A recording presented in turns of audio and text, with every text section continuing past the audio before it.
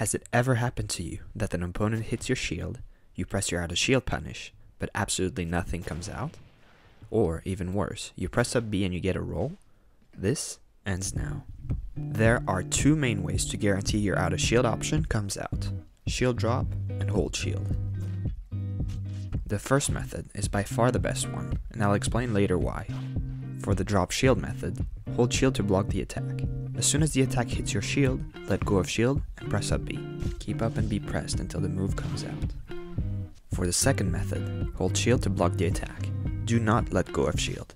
Keep up and B pressed until the up B comes out. Now these two methods have a slight problem.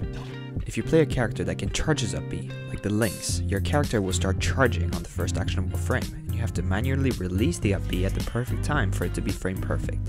So let's replace the hold buffer of these two techniques with a mash of B instead.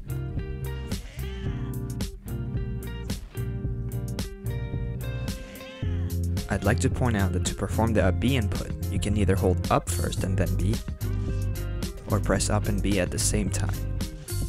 What you should never do is press B and then up. I guess that's why it's called up B and not B up.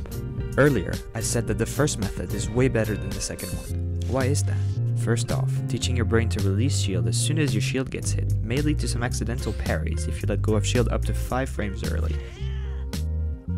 The real reason, however, is that it prevents accidental rolls.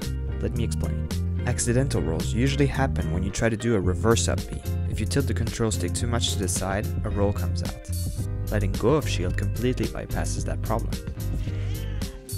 Speaking of reverse up B at a shield, note that you don't need to have the control stick tilted to the side right away.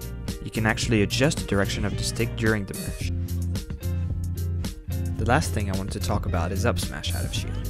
Since you can't reverse up smash out of shield, we don't have to worry about rolls. However, the methods you use for up B don't quite work the same for up smash. So, to get frame perfect up smashes, you simply have to mash up and A at the same time. If you have A and B set to smash, you can reproduce the up B inputs, but I personally think it's too complicated. I understand this may have been too much information and you may be confused, so let me give you a quick summary. To up B out of shield, let go of shield as soon as your shield gets hit. Press up and mash B. To do a reverse up B out of shield, do the same thing but tilt your stick either directly or during the mash. To do an up smash out of shield, either hold or let go of shield, both work, and mash A and up repeatedly. I hope you found this video helpful. If you did, make sure to leave a like and subscribe. As always, thank you so much for watching, and until next time. Oh, and follow Jay on Twitter, he's really good. Thank you.